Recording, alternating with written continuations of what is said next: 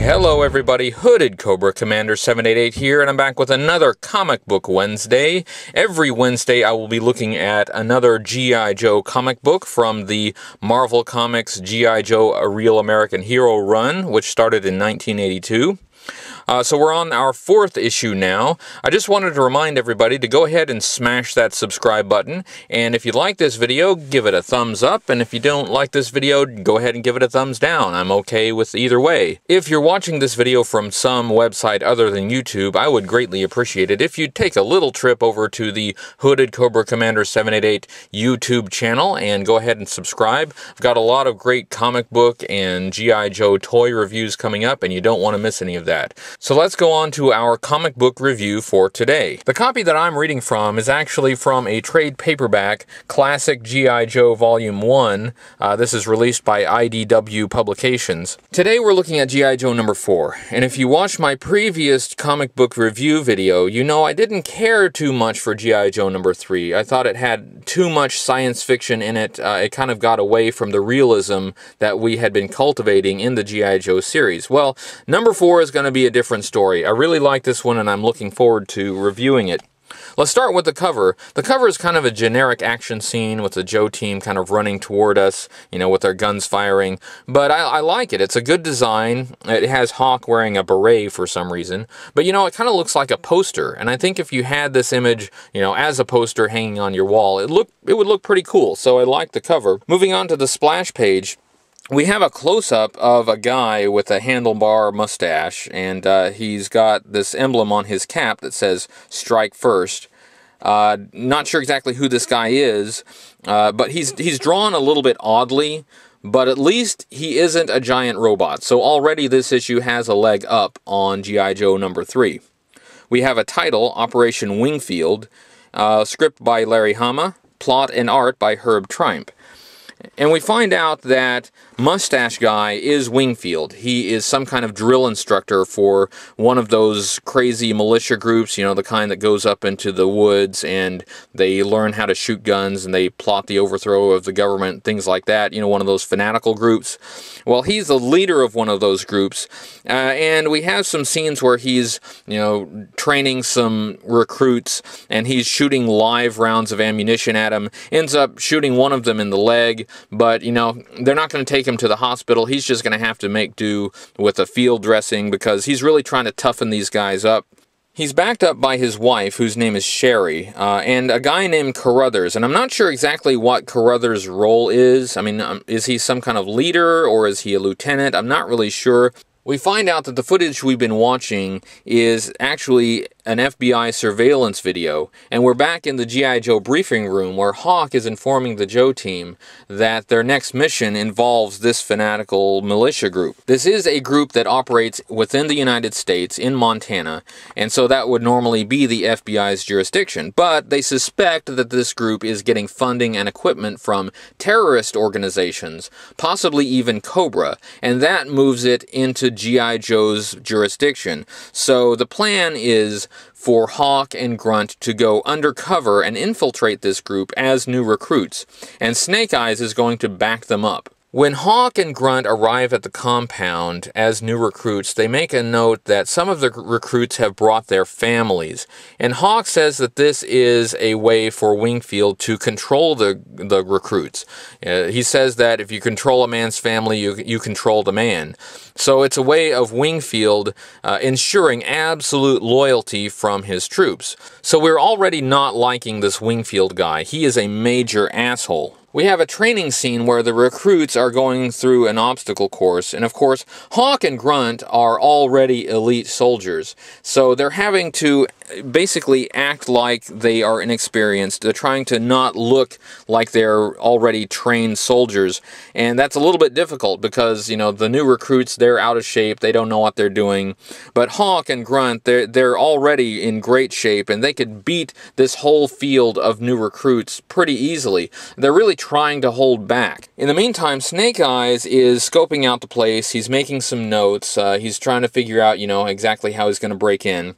And he spots a B-29 bomber on the airstrip along with some other jets. And, you know, holy crap, this is not your average crazy militia. If they have jets and an airstrip and a bomber, you know, this is a group to be reckoned with. So I can really see why this would be high on the G.I. Joe team's priority list to check out this group. You know, where does this group get its funding? Where does it get these, you know, amazing weapons and jets and everything? They definitely didn't pick these up at Walmart. Under cover of darkness, Snake Eyes cuts through the fence and sneaks into the compound. And at the same time, Hawk and Grunt sneak out of the barracks to do some reconnaissance. Snake Eyes overhears a meeting with the officers of this fanatical group in which Wingfield tells them of this insane plan that he has.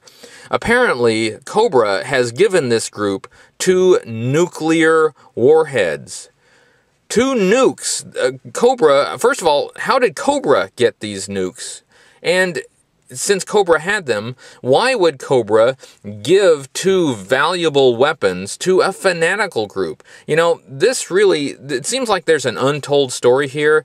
I'd like to know how these events came about. I'm not saying that it's totally implausible or I don't like this particular plot point. I'm just saying, how? I want more explanation. I want to know how it is that this happened. It seems like there's an interesting backstory here that's just never told. So Wingfield's plan involves putting a nuclear weapon on the B-29 bomber and flying it to Russia and bombing Vladivostok. And if that doesn't work, the backup plan is to detonate a nuclear weapon that's buried under the compound and blow themselves up. And this is really nuts. I mean, this is a crazy fanatical plan. Now, the idea of bombing Russia in order to start a nuclear war, that's a little bit cliched. You know, that's been done to death, really, in other media, movies and stuff like that. But it does kind of show the level of fanaticism that we're dealing with here. I mean, this is a group that's willing to die for its crazy nut job beliefs. While Snake Eyes is eavesdropping on the meeting, Hawk and Grunt scope out the rest of the compound, and they make it to the armory, where they find a bunch of brand new Russian tanks. Well, they don't think that Russia would have given this group a bunch of tanks, so they think Cobra must have something to do with it. Unfortunately, they trip a silent alarm, and the whole camp comes to capture them. As we know, Hawk and Grunt are elite soldiers. They are members of the G.I. Joe team, which means they are highly skilled fighters. And they end up fighting off most of the camp that, you know, comes to stop them. But in the end, they end up being subdued just by sheer numbers. Hawk and Grunt are going to be executed at dawn. But of course, Snake Eyes jumps in and saves them. But it's too late. The B-29 bomber with the nuclear warhead has already taken off and is on its way to Russia. The team splits up. Hawk heads to the airfield where he's going to commandeer a jet and go after the bomber. And Grunt and Snake Eyes are going to go back to the compound and go after Wingfield. Grunt gets pinned down by enemy fire, and Snake Eyes discovers that there's a cabin full of women and children, the families of the recruits, and essentially Wingfield is holding them as human shields. He insists that the children be armed so that they can fight off the G.I. Joe team. So he's basically trying to turn them into child soldiers. Now, this is really sick. I mean, this guy, you know, I hate this guy. I honestly hope they take this guy out. Hawk snags one of the jets, but he doesn't realize that he's taken a jet that does not have a working radio. So he's unable to radio the G.I. Joe team, and when he catches up with the bomber, he's unable to radio Carruthers, who is piloting the bomber, to turn back. He has no choice but to shoot down the bomber, and Carruthers has a chance to jump out, but he doesn't. Now, I like this element in that Hawk is not trying to cause any unnecessary death.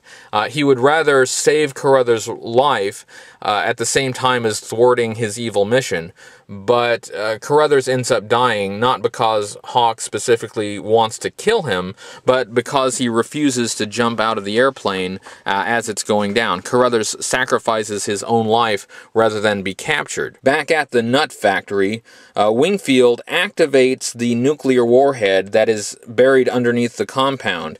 And so he starts a 10-minute timer, and in 10 minutes it's going to blow up the whole compound and everybody there with it, including all the women and children. Well, one of the wives of the recruits is there with her child, and she says, "No way, I'm out of here, dude, you're nuts." Wingfield pulls his pistol on her, and he's going to shoot her in the back. He says to his wife, "Sherry, you got to back me up here." And this is right after he just told her to shut up. So now he wants his wife to back him up. And, well, his wife does back him up in some way. She shoots him in the back. You know what? This is a fitting end to a real jerk. I'm glad he died. I like Hawk. I don't like to see unnecessary deaths. If somebody doesn't have to be killed, then I'd rather see that person captured and brought to justice. I don't really have too much trouble with Wingfield being killed. He's a real dick, and he really deserved it. The rest of the G.I. Joe team arrives, they crash through the door, and you know what, it's really nice to see the whole team in action. We actually haven't seen the entire G.I. Joe team in action since the first issue. There's an odd dialogue mistake that runs through this entire issue in which Stalker is referred to as Ranger, as if his codename is Ranger. Of course, we know he is a Ranger, but his codename is Stalker. And I actually don't mind this. The word stalker has taken on a very negative connotation since the 80s. But you know what? I think Ranger is a good alternative code name for Stalker. I know it's a little bit redundant because he is a Ranger, but the code name Ranger still sounds kind of cool, and it doesn't have the negative connotation that the word Stalker does. So you know what? I would go with changing Stalker's code name to Ranger. I would accept that. The G.I. Joe team has 5 minutes to disarm this nuclear weapon that's about to go off under their feet, and that job falls to Zap. Zap disarms the nuclear weapon with Grunt's help, and this is a really great scene. What I like about the scene is it doesn't fall into the usual bomb disarming cliches, like, oh, is it the red wire or is it the blue wire? And we don't see the typical timer countdown where, they have to race the clock and they disarm the bomb just in time, and the timer stops at 007 or something like that. We don't see all that, and we actually don't know exactly how much time is left. We only find out after it's disarmed that there were only 3 seconds left before, the nuclear weapon went off and all of them would have died. This is a very nicely played scene. I really like it. The scene builds up a lot of suspense without falling into those cliches. I think it's really well written, and it's my favorite scene of this comic book. I always like to talk about what was good and what was bad about every issue, and I'm going to start with the bad parts of this issue, and because there really wasn't very much. I was unsure about the kind of casual use of nuclear weapons in the story without some kind of further explanation. But in this comic book, I thought it was used to pretty good effect, so I really didn't mind that so much. And something that I'd like to see that we haven't seen since the first issue? I'd like to see some of the classic G.I. Joe vehicles in action. It's nice to see the G.I. Joe team members in action, but, I want to see the Vamp Jeep and the Mobat tank. Let's see more of that. Also, Cobra is mentioned in this issue, but is never seen. And Cobra, of course, is the main adversary for G.I. Joe, but we've actually only seen Cobra in 50% of the issues so far. We saw Cobra in issue number 1, and we saw Cobra in issue number 3, and the G.I. Joe team didn't fight Cobra in issue number 3, they fought the giant robot. So it's been a while since G.I. Joe has faced off against its main adversary. military, Cobra. So I'd really like to see more of that. I'd like to finish up by talking about what was good about this issue, and there's a lot about this issue that is great. For one thing, it's more realistic than G.I. Joe number 3. I mean, there really are these creepy guys out there in the woods with guns who want to overthrow the government. So this is not fantasy, and this is drawing on a real-life thing. I like the fact that Grunt and Zap are given more to do in this issue. We haven't seen enough of them, and so it's really nice to see them in action and see their characters developed a little bit. We also see Hawk risking himself and not just sitting back in headquarters issuing orders, and that I think is nice. That's a good sign of a leader. There was much that I liked about this issue. I feel like since we're getting back to realism instead of science fiction, that the G.I. Joe comic book series is back on track. It makes up for what I think was a lackluster third issue. I hope you liked this review. If you did, go ahead and give this video a thumbs up. If you didn't like this review, maybe you hated this issue, go ahead and give this video a thumbs down. And if you haven't subscribed yet, make sure you do, because there's a lot more coming up. Thanks again for watching. This is Hooded Cobra Commander 788, and I will catch you next time.